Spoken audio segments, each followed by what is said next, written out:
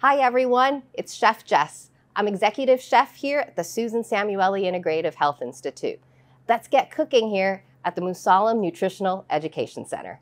Right now we're going to be making a green hummus. So what's a green hummus? Most hummus is made from garbanzo beans.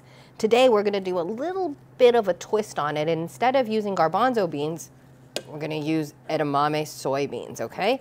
So you can buy these shelled already. You don't have to shell them. And then you defrost them. You can use your microwave. You can blanch them. Either way. I'm going to use this as kind of my hummus, or like my garbanzo beans. And then what are the cool other ingredients that go in there? We're going to make it uber green by adding some cilantro. And so the one thing we need to remember about cilantro is that the stem is where most of the flavor is. The leaves are pretty, but the stem is where the flavor is. For example, Thai green curry is made specifically with the stems. So I'm just going to break that up by hand, and I'm going to add the stems. Now, what if you do have somebody in the family that does not like cilantro? Because there are people who do feel like it tastes soapy to them. It's hereditary. You can use parsley. So you can use parsley instead. It won't have as strong of a flavor, but it'll make it super green too. And then we're going to add some miso. So I've got some white miso. Some tahini, so it's sesame. And say you don't have tahini.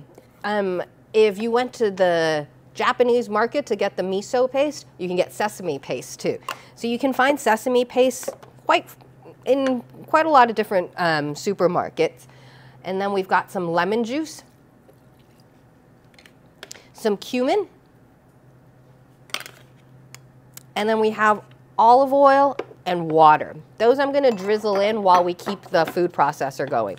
But then we've got a lot of garlic we're going to work with. 6 cloves.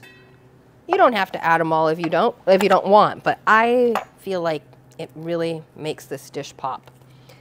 So 6 cloves of garlic. And again, depending on the size, you might have very large cloves, and so you can use less. Think of this as a base, oops, like a blank canvas that you can do anything that you want to. So I'm going to put my lid on. You do need a food processor or at least a blender, so something that can blend it all together. And even immersion blender would work, but you do need it because the edamame is a little bit chunky. So I'm going to let it go. And while it's blending, I'm going to drizzle in my olive oil.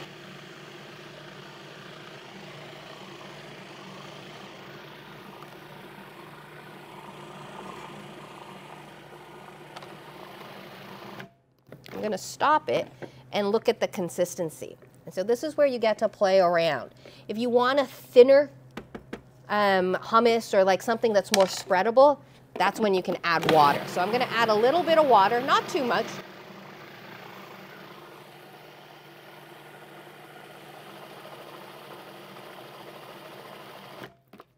And then you've got this beautiful smoother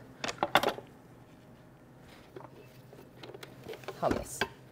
So I'm going to take the bowl, and you can serve this. You can even use it as a spread. You can use it as a dip. But it's just a unique way of using edamame and a different kind of dip that you can add to your repertoire of recipes. A little bit more. And there you are. Enjoy.